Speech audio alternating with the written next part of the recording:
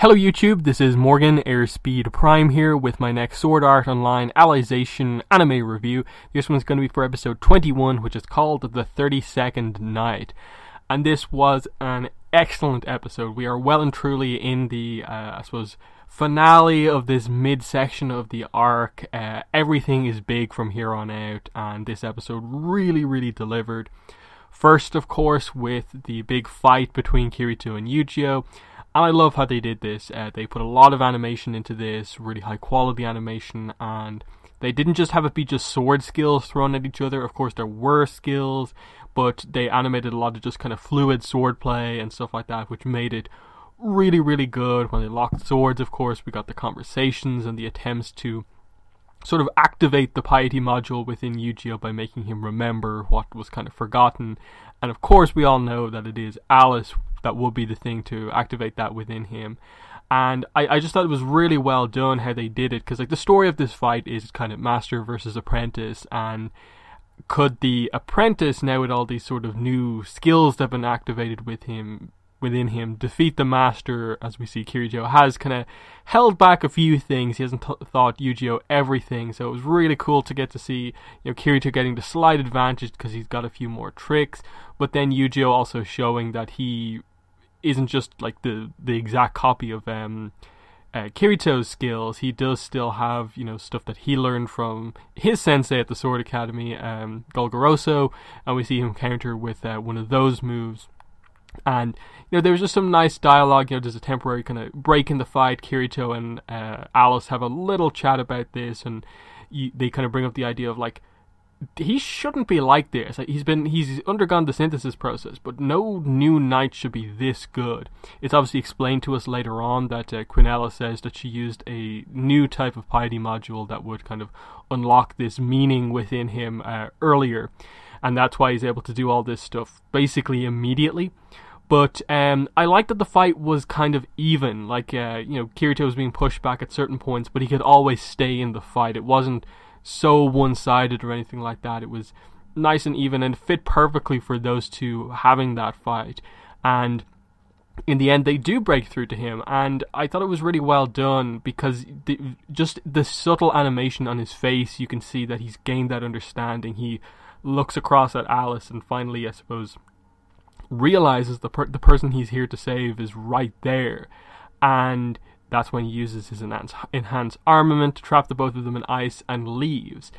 And it's interesting because he does leave. He doesn't attempt to kill them. He just leaves and kind of lies upstairs kind of about it as well, and that like he hasn't finished them off when he was kind of told to.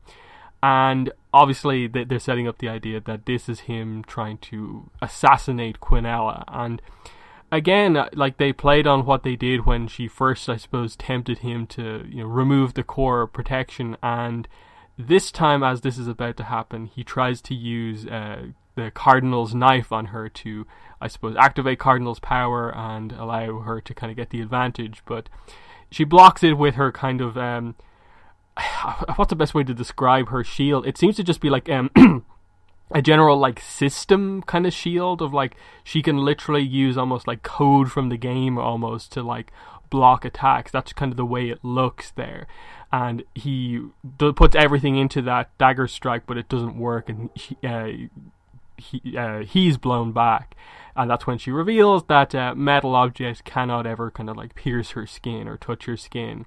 So he switches to the blue rose sword after an interesting kind of dialogue of like her trying to kind of tempt him again and play on, I suppose, his weakness of, you want that eternal love, don't you? And here he kind of makes amends for falling to that temptation initially by understanding that, love is continuous. It isn't just a reward for something, like she's trying to make it out. And he kind of fires back that, this is how you feel about love because you never got, I suppose, true love yourself, and that's why you're so willing to kind of use it in such a cruel way.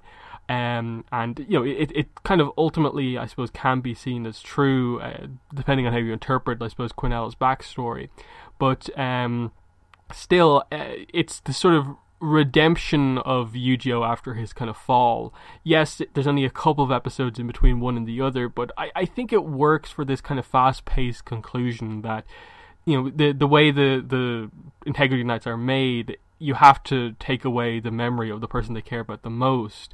And I suppose Quinella couldn't have accounted necessarily for the fact that they would manage to turn Alice, so the person that Yu-Gi-Oh is here for is right there to kind of basically free him from the Integrity Knight programming. So that's what she's sort of shocked about when she sees Alice up there, that she is the one who kind of took the longest in a way to do the synthesis ritual on, because she had to be forcefully converted, and suddenly she's here completely able to defy Administrator regardless of what's going on.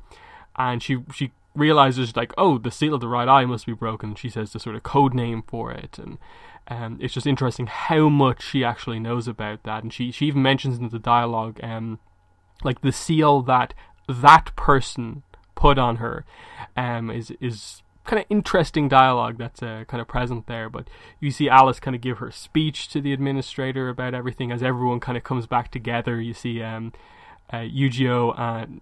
Kirito and Alice kind of come up from below. They chase Chodelkin up, which is pretty funny. He's just completely, like, pathetic and helpless as, like, Kirito just casually, you know, steals his shoe and kind of climbs up after him. I thought that was a really funny moment, and it allowed them to have that great moment of the three of them there on the same side for the first time basically since the first episode. Obviously very different circumstances. You have kind of Kirito in a similar position than he's been in the whole arc, but like Alice and Yu-Gi-Oh are very changed, and that Yu-Gi-Oh has had this kind of fall from grace, but the kind of redemption to come back. Alice has obviously been changed by the piety module and doesn't remember everything, but here she is trying to turn things around. But they're all here to fight against Quinella, and that's, of course, where we get the sort of creepy ending of this with what finally, I suppose, motivates Chodelkin to fight 100%, and it's, of course, that he is utterly obsessed to a really creepy degree with Quinella, and she uses that to her advantage and gets him to fight completely for her, and we're going to see that really expanded upon as we go forward. But I liked what was going on here, and that he just seems so utterly lazy. Like, he's powerful but super lazy. He doesn't have the, I suppose, will of a warrior or a fighter, and that, like, he just ran away from Kirito and Alice. But here he is, he just stands in his head, and we see that, okay, he truly is like the master of these sacred arts here. With what does he do? He generates 12 thermal elements, one in each toe, one in each finger, including the thumbs, and one in each eye, and combines them together into this, like, ultimate fire technique that he calls this Majin. And it's just this basically fire golem type thing. It's crazy looking, and obviously that's magic in this world at its highest degree, basically the maximum possible. What are they going to be able to do against this? But we have three very, very powerful fighters here. We haven't seen Alice fight all that much in the grand scheme of things. That's interesting. Kirito still has to reveal to us, I suppose, what his ultimate technique of his sword is, which, again, interestingly, they mention the fact that, like, he says it as much, that once we're through all of this, I will finally name you. He basically is talking to his sword a bit. So that's a cool thing, just acknowledging the fact that, you know, there's kind of, in a way, there's a kind of plot reason for why the sword hasn't been named yet, and that is going to be a significant thing when it does finally get its name. But yeah, there's just a lot of big, impactful kind of moments happening throughout this episode. One thing I was wondering about is, I suppose, just in terms of Quinella's design. In the light novel, obviously they have her just fight kind of as she is, kind of completely nude, like the entire fight. And it's fine in a light novel because it's not mentioned in the description at every single point. I completely expected them to just have Quinella be in her kind of dress for, like, this fight, but it was so interesting that they just specifically just went for it. They're just like, oh yeah, we don't care that it's an anime and it's completely visual. We're just that's the way it is in the light novel. We're just gonna do it here.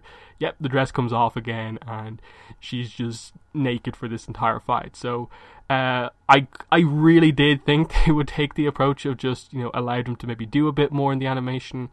I hope it doesn't like limit them when using her in the fights, that they constantly will have to kind of keep her covered up in that way. I hope they find some way to do it so that that doesn't affect how the animation looks in the end, but we'll see exactly how to do it. I think so far we've seen that they've had her like that enough that like it seems like it's okay, but we'll have to wait and see on that. But I think where they leave this episode off is in a very, very interesting place. They're obviously at the final boss, basically, but, you know, is Yu-Gi-Oh 100%? Is Kirito 100%? You know, is Alice 100% even? Like, they're all not fully there, but they're together at last, and that's the significant thing.